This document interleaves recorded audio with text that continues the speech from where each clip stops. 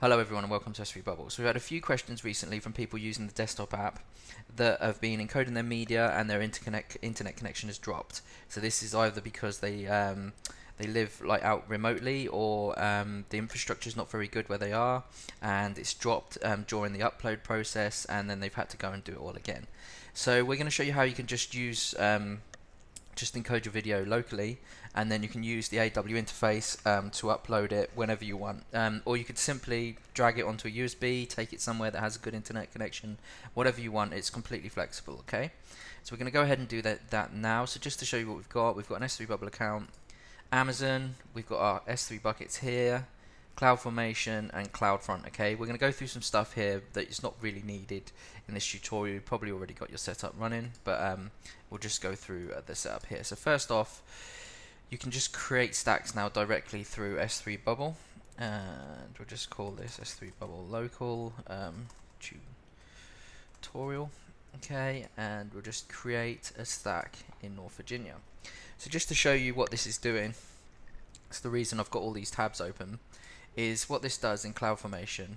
It creates a stack. Okay, so it creates a template and it runs this template. That's what CloudFormation does. It runs templates to create setups. Okay, so what this is doing is this is creating a bucket for you. So it creates a bucket for you. It will also create a CloudFront distribution for you. You can go ahead and take a look at the stack, check out the events, and you can see that it's creating all these things for you. It's adding the policy, so it's doing everything needed for your setup with CloudFormation. Okay, so just to note that you can do that now directly through the app.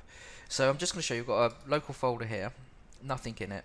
Okay, and what we're going to do, we're going to encode locally to this folder instead of uploading to AWS. Okay, so let's just go ahead and do that now. So I'm going to drag my media in here. We're just going to use HLS for this tutorial, but you can use what you want. We're not going to add subtitles or audio languages or a poster.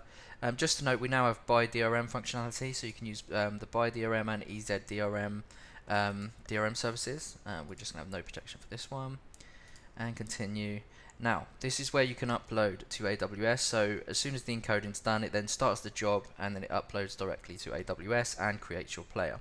Now if your internet connection is not very good and you're uploading a large media file, this can drop and then you have to start the process again. Okay, so we're going to solve that problem. Okay, so first of all, I'm going to select my local folder here. Okay, so you can see I've selected my local folder on my desktop. Just going to give it a random ID. I'm going to click save and continue, save and continue, save and continue. So what that's doing now is that's going off, it's encoding our media, and then once the media is encoded, it's going to output it to our local folder. So what I'll do is I'll just pause the video while this goes ahead and finishes encoding our media. Okay, great. So you can see that this is now finished and it's outputted all our files to a local folder.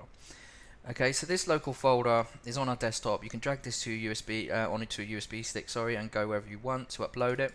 Let's just take a look. So you can see it's got all the files needed. It's got all our playlist renditions. It's got our master M3U8. Our JSON file full of some metadata, and our poster and BIF file for the thumbnail. So it's put everything in this local folder.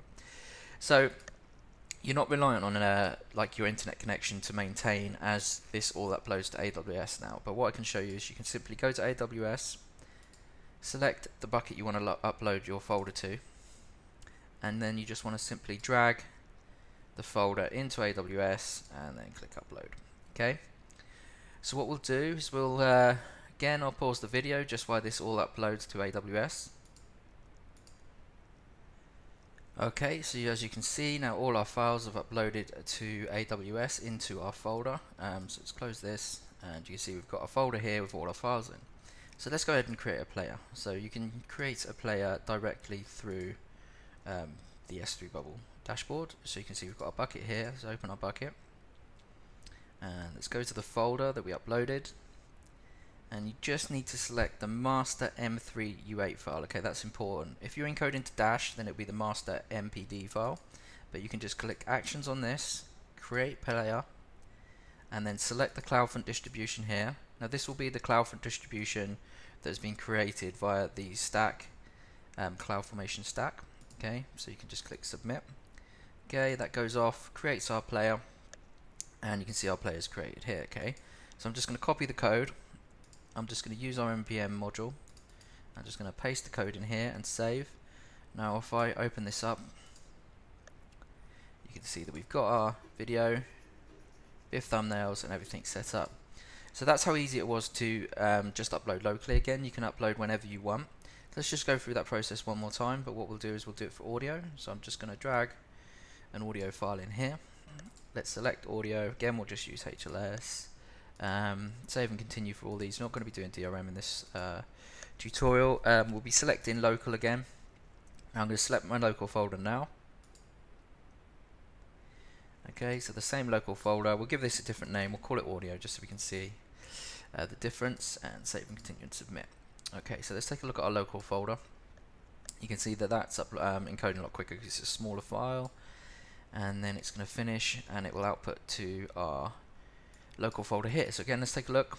You can see we've got our files. It's created our ID3 poster. It's given us some JSON with metadata for the waveform, the M3U8. And again, we can just go ahead and do exactly the same things we did before. So let's go back here. We're in the bucket, so we just want to drag our audio folder in here. Upload. I should just be able to leave this. It should go pretty quick. But what I'll do is I'll just pause this just while this uploads. Okay, so this is just finishing off now, so you can see that that's now uploaded through AWS. So I can go back to S3Bubble, check up storage. It's in the bucket that we created, and it's in our audio folder, and then literally exactly the same as before. You want to use the M3U8 master M3U8, okay? And again for dash it's MPD, okay? So we can just go ahead, create player, and again you need to select the cloud for distribution. That's fine. View our player, okay, and then we can go back to our npm module, change this to audio. Okay, let's run a refresh, and you can see we've got our audio file now. Okay, so we've got everything set up. So that's how easy it is to use the app, the desktop app, with local folders. Again, we didn't have to wait for AWS on any of that. None of that was reliant on our internet connection. At this certain point, we could have done that whenever after the file had been encoded. So you can encode all your files locally and then upload them at a later stage. Okay, so I hope that helps people.